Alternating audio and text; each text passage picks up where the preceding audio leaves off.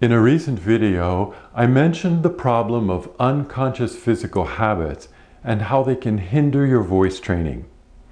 You can diligently do all the right exercises, but those habits can still be there, hidden under the surface, undermining your progress. Whenever I do a follow-up session with someone who's completed a self-study program, one typical habit that often needs to be corrected is that of pushing, using too much effort to make sound. Students without supervision often wind up working too hard. In any voice training program, you probably want to A, get the desired result, B, as quickly as possible. When you want to get the end result faster, what's your instinct? You strive toward the result. You put more effort into the exercises. You work harder. Suppose you want to develop a stronger voice. Your instinct is probably just to push harder and make more sound. Or perhaps you want to have a deeper voice, so you just press down on the sound. When you work harder, more muscles get involved. What do muscles do? They contract. That makes everything smaller and tighter.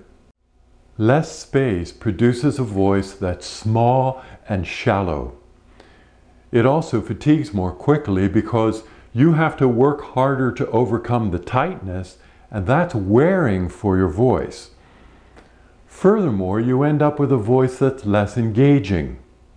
It lacks warmth, richness, and vibrancy because it's based on force rather than ease. I sometimes hear this in broadcasters' voices.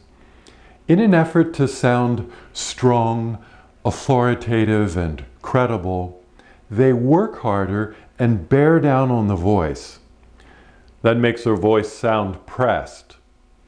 It becomes flat rather than vibrant, one-dimensional rather than rich.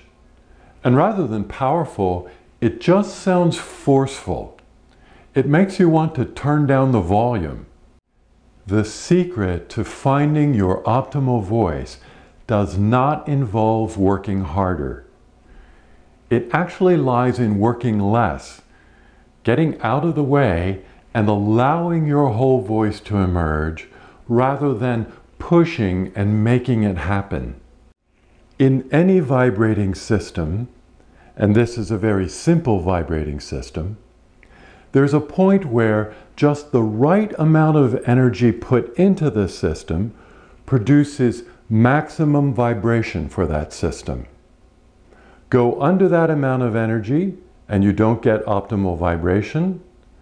Go over that amount of energy and you don't get optimal vibration. There's a sweet spot.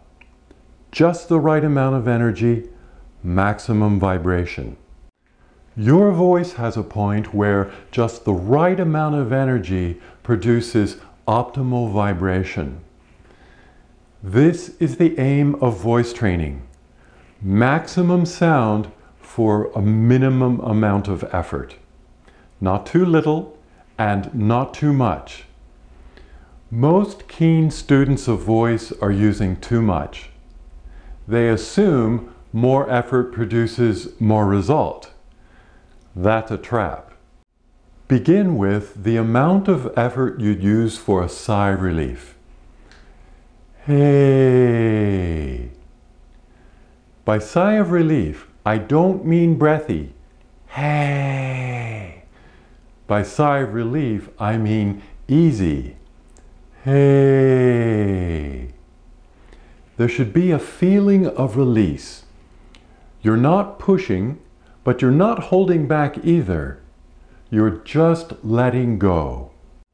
When you learn how to get out of the way and work with your voice rather than pushing and overdriving your voice, you discover a voice that's powerful without being forceful, present without being pushy, a voice that sounds good, feels good, and truly engages others.